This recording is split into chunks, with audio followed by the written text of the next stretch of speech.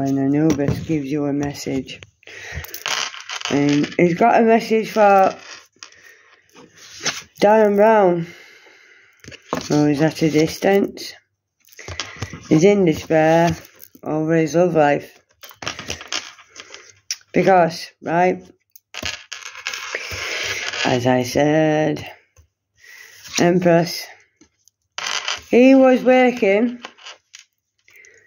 with other people to steal my wheel of fortune, my ideas, my ID, steal my ID, steal my creative ideas, take it on as their own, and take my ID as their own for Dermot's wife, so she can take the ID on for herself.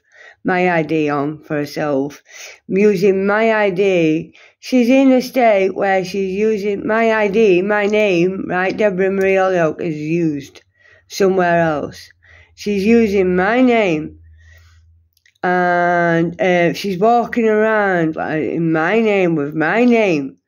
And she's pretending to be me and have my name and have my name on.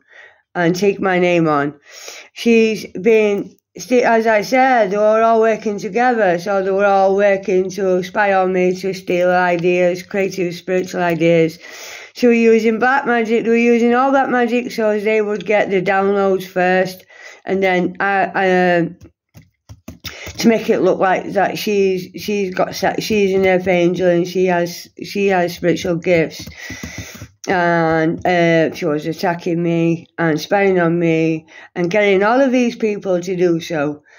And, you know the rest. And they were working to steal, be sneaky, lie, cheat, they steal something, steal my wheel of fortune, steal my gifts, steal my ideas, steal my ID, steal my readings off my YouTube channel, steal my everything I believe in, steal my life, basically, steal my life, steal my life, steal my life, steal my life. And now he's got the message that some balance has been restored in my life, permanently restored in my life, and he's in despair. And this is from Anubis. And there's more to come. Yeah.